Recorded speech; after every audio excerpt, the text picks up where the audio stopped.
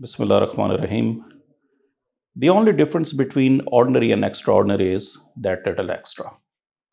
When Julius Caesar was returning victoriously from one of his campaigns, he had one problem. The condition of Rome was that he must return without his army. And when he was returning with his army, there was a river, Rubicon, in front of him. He had to take decision whether to cross that Rubicon with his army or to cross it. He had to take a decision. He crossed the Rubicon with his army, and then he overtook the government. Over the period of time, crossing the Rubicon took the form of an idiom, which means taking a decision when there is no point of return. So far as the individual life is concerned, there comes such times when a person has to take those decisions which are not only difficult, but when there is no point of return. So one such decision was also taken by one of our students, Sarah Khalil. She is from batch 40, the online one. And when she decided to cross that Rubicon, that we shall discuss in this interview. Assalamu alaikum, Sarah. Wa alaikum assalam. And then tell us, how did you cross the Rubicon? Thank you for the introduction, sir. It was really beautiful. I started my journey back in 2019 after I had just graduated from FAST with a degree in business administration. And I appeared in CSS 2020 for my first attempt. However, I wasn't able to qualify the essay part, which is why I appeared again in CSS 2021. And fortunately, Allah has been very kind to me, and this time I did qualify. So my journey has also been a very long one.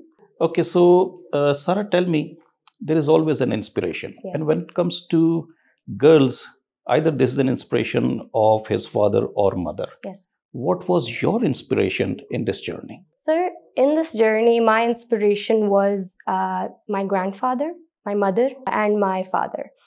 I have with me these books that I brought to show that during my preparation phase, I had these three right next to my study table, and I would look at them whenever times would get a little difficult. For instance, this was the book that my mother purchased when she wanted to prepare for CSS. And then these two books were purchased by my grandfather. As you can see, they're very old books, and this book was published in Lucknow, while this book came in the West Pakistan era. And these three books have kept me going when times got tough, when it was difficult to move on. I would just look at these books and I would just be inspired all over again. So for me, the inspiration was very tangible. My mother and my grandfather is a retired professor. My mother is currently serving as an associate professor. And yes, I've been very lucky. Okay, so I believe that it is more or less a legacy to you. Yes. And that was a dream achieved after, I believe, so many generations. Yes, exactly. So it is not your, I believe, a solo flight or a solo journey. Yeah. You have the legacy of all those people that were behind you. Exactly. So it's very good to know, and it's very unique for me as well, because she has brought all those books in this interview, which is first time in my life. And here she is. So congratulations once again, and Thank you so much. Congratulations to your forefathers and obviously parents as well. Thank you. If they hadn't got these books, Yes. I believe the journey would have been a little longer. Yes. Okay, so it's really very surprising for me. Thank Okay, you. moving on towards our next questions. Yes. Okay, you told us that you have graduated from FAST, and Yes, sir. it was, I believe, a BS in Accounting and Finance. No, sorry, sir. It was a bachelor's in business administration. Okay, right. So your optionals were? Sir, my optionals were international relations, gender studies, business administration, sociology, and criminology. Okay, so I can understand that business administration has something to do with your degree. Yes, sir. But so far as criminology, so what were your priorities while selecting those optionals?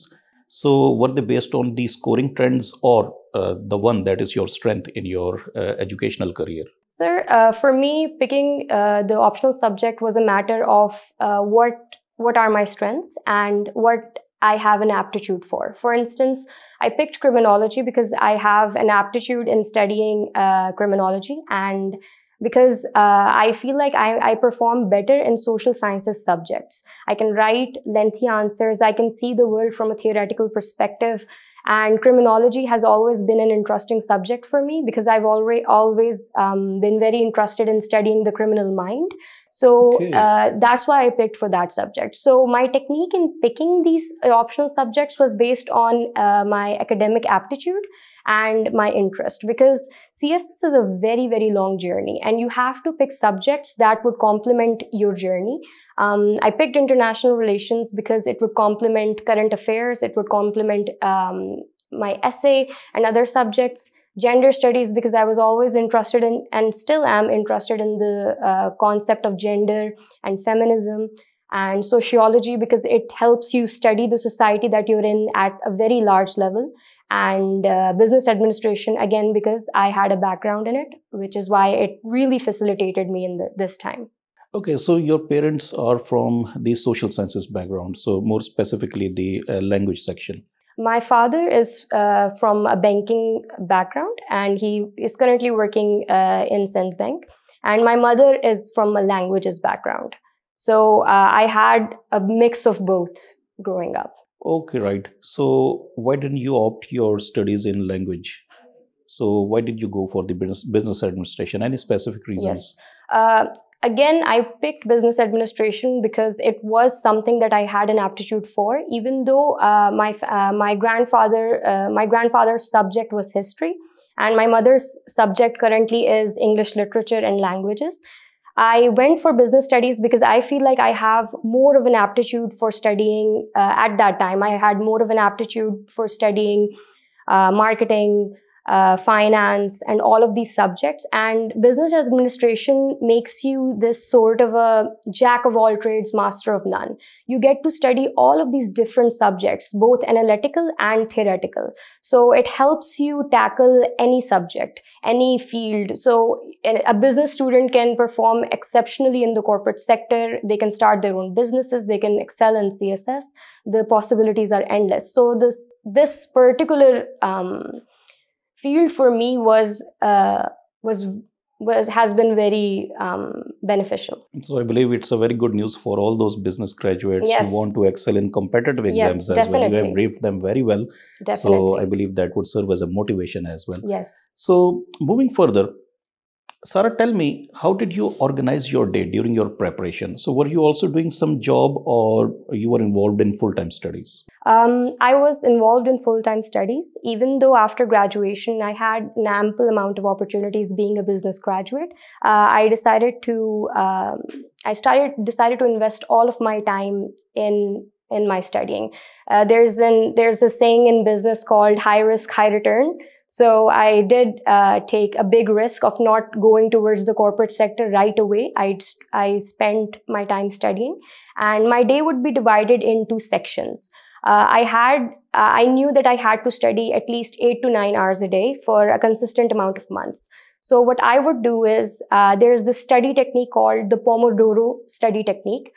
In Pomodoro study technique, you divide an hour into chunks. So Pomodoro was basically drafted by this Italian scientist.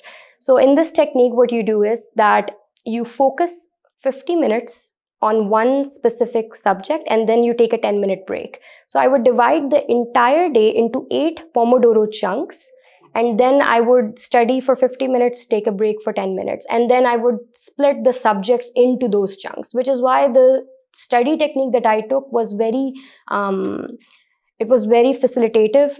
And it was very long term. So that's how I used to divide my day. I would pick one difficult subject and one optional subject to complement it, and I would follow the plan that I had already made. Okay, so there were those times when you were just exhausted with your studies. Yes. And you were looking for some relaxation for your mind. Yes. So how did you manage your other activities besides studies? Luckily, I've always been an introvert, so social gatherings, avoiding them wasn't like a big challenge for me. And especially while I was preparing for CSS 2021, there was a global pandemic going on, which gave us students a lot of time to sit in one room and study. However, I would when it came to like spending breaks, what I would do is that I would watch these videos on YouTube, specifically Al Jazeera's channel. There's this series called Start Here. It's very interesting. Hassan Minhaj has a very good show on political commentary, and BBC, Vox, Vice. There are a lot of channels out there on YouTube. So I made sure that even the time that I was not studying was going productive, because I was watching these other shows on YouTube and Netflix and making sure that I have a holistic grip on the subjects that I was studying. And that would eventually help me in my competitive exams. Okay, Sarah, tell me, when you were joining our academy, yes, what expectations were in your mind? So were they based on the concept of smart study that most of the academies promote? Or were you expecting the same hard work, the same toil that you had been through? So what were your expectations? Smart study is something that I have different views on. I know CSS is not something that can be accomplished in a day. It takes a long time, and it takes a lot of toil, a lot of hard work. And when I came to this academy, I had the expectation of studying from one of the best English faculty. And I wanted someone to properly guide me on what an essay is, on what Pressy is, even though I've been fortunate that my mother does guide me. But when it comes to competitive exams, there's something else. So in my time in this academy, when we just started off our lectures, we were studying introduction in the same class, and then we would practice that introduction and then get it checked in the same class. So a lot of constant evaluation was going on. And because of this constant evaluation and constantly and timely feedback, was I able to qualify essay this time around? And that was my expectation, and it got filled. Okay, Sarah, your subjects are based on your strength and aptitude. Yes. Most of the students, they opt history. Yes. You have neither opted history nor any of the languages. So is there a specific reason? I didn't go for a history subject because I felt like I could score a lot better in the subjects that I picked, just because I had an aptitude for it. For instance, I knew that I wasn't good. I knew my weaknesses. Nobody's perfect in this entire preparation process, and you have to know yourself. So I knew that the dates and the names weren't really my strengths, which is why I capitalized on my strengths, which was business, which was criminology, which was sociology, and because these subjects, these social sciences subjects, they see the world from a theoretical perspective, and they give you a lot of different angles. I felt like I was a lot more analytical, and rather than someone who could have memorized the dates and the events, this was the only specific reasons. However, if somebody's strength is history, and they should definitely go for it. History is very scoring, and if I had picked European history, it would have really facilitated me in the interview process as well. Okay, so what is your language of communication at home? Language of communication at home, my parents speak Sindhi with each other, and even with me and my brother, even though I butcher the pronunciations in Sindhi, so we speak Urdu and we speak English as well. So the language of communication is whatever we're being communicated in, we're going to respond in the same. And this brings me to another question. Why didn't you opt Sindhi? I didn't opt Sindhi because I've gotten my primary, secondary, and higher education from Islamabad. I've never studied Sindhi academically. Okay. So that was the reason why I didn't go for Sindhi. Sindhi is a rich language. I think it has one of the largest collections of alphabets, and it's very, very technical, which is why if I had picked Sindhi, I think I would have spent a year studying just Sindhi. So I went for subjects that I would be able to cover in a small amount of time. I knew I had my strength in it, and I knew I had an aptitude for it, which is why I didn't pick Sindhi. Acha Sarah, tell me about your time management, especially during the exams. In the exams, I had this technique laid out that I would look at the MCQ paper, I would scan it, and I would solve it in 10 minutes. MCQ usually requires you to solve it in 30 minutes, but I would only spend 10 minutes solving that part, and then the rest of the 20 minutes I would spend on studying the questions that were in the subjective part. I would allocate 5 minutes to each question, and then I would go to the back of the exam. I would draft a strategy, an outline for every single question. For instance, in my international relations paper, I solved the MCQ part in just 10 minutes. And then I turned to the subjective part, looked at the questions, gave each question 5 minutes of strategizing.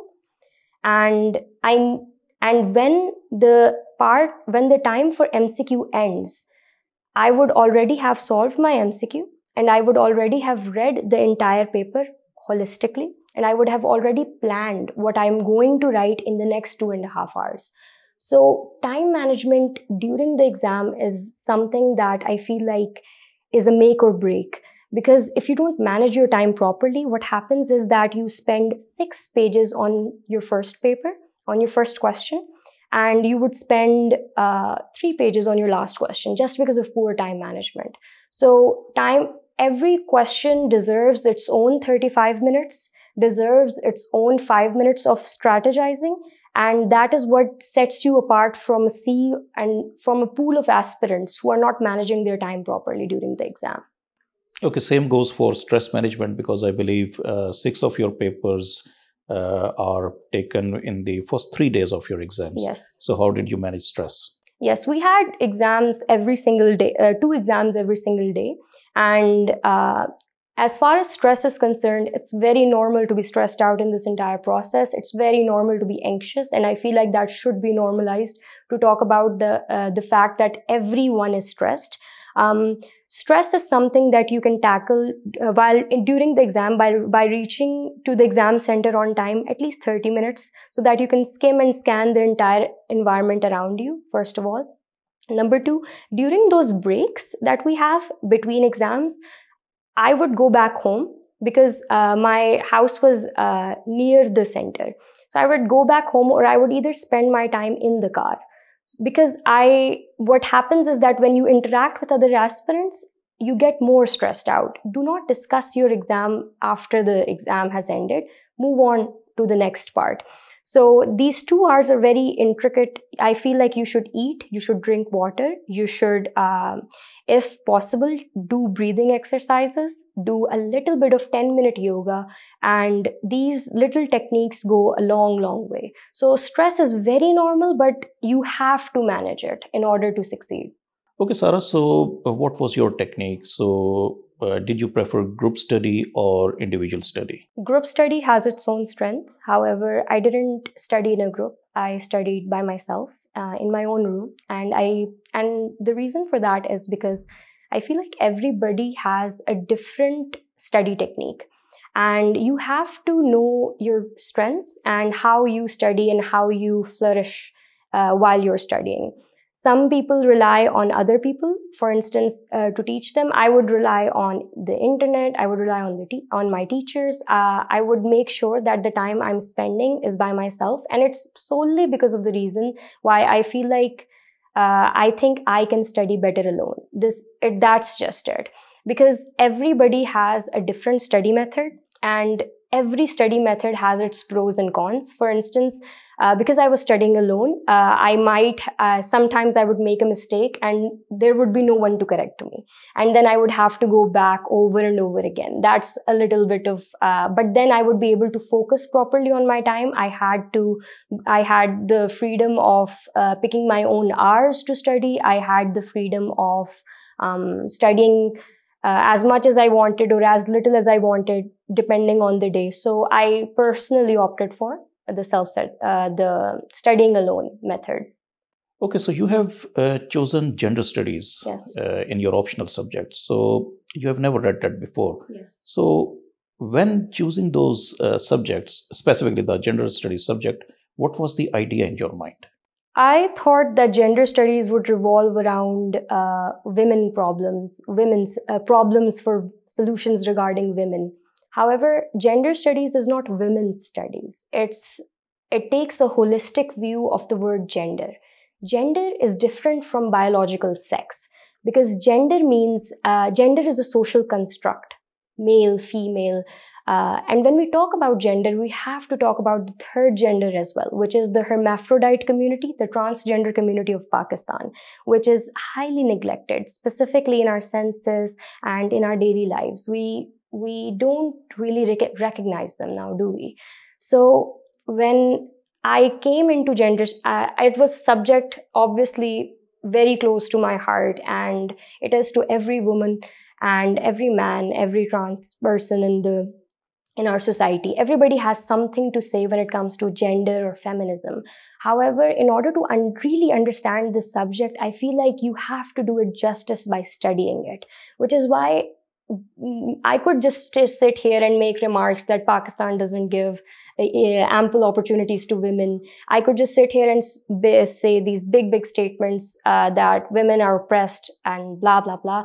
But I have to back them up. I have to back them up by a theoretical aspect. I have to study the historic evolution of gender studies in Pakistan, because Pakistani women have been fighting this war for a very long time, and it's high time now that all of us study this subject, all of us understand what it truly means to study this subject, and we give it the justice and the space that it deserves. It's a beautiful subject. It's for everyone who has a comment on whether women deserve rights or not, whether the trans community deserves rights or not.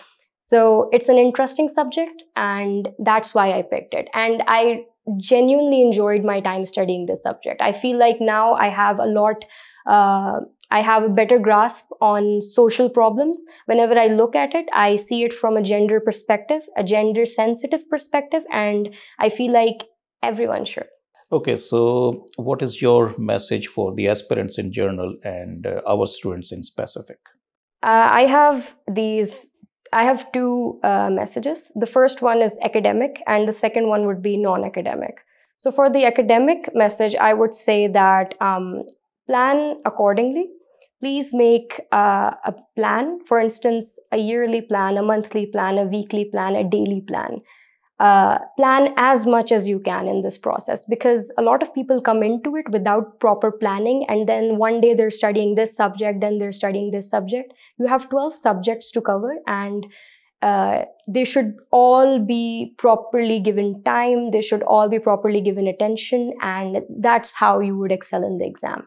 This is the academic part of the advice. And as far as the non-academic part of the advice is concerned, I would say that when you start preparing for CSS, a lot of people have a lot of interesting things to say. And it's good to take criticism. Criticism is always constructive, but criticism for the sake of criticism is something that destroys you from within, specifically during your preparation. Which is why there's this beautiful speech by Theodore Roosevelt, and it's called "The Man in the Arena." So in that speech, he says, "It's not the critic who counts, not the man who points out how the strong man stumbles, or where the doer of the deed could have done them better. The credit belongs to the man who's actually in the arena, whose face is marred with blood, sweat, and tears, who strives valiantly, who errs, who comes short again and again, who spends himself in a worthy cause, who at best knows the triumph of high achievement, and at worst, if he fails, he will never be among those cold, timid souls who neither know victory nor defeat." Thank you. Thank you very much, Sarah. So I will end my note Thank you without so saying much. anything, because whatever you have said is sufficient for all the aspirants for this program and for the interview session. It was a wonderful time with you. Thank you. Thank you God so bless much. you, I had and a lot good of luck with fun. your future. Thank you, sir. Thank you Thank you so very much. much. Thank you very much.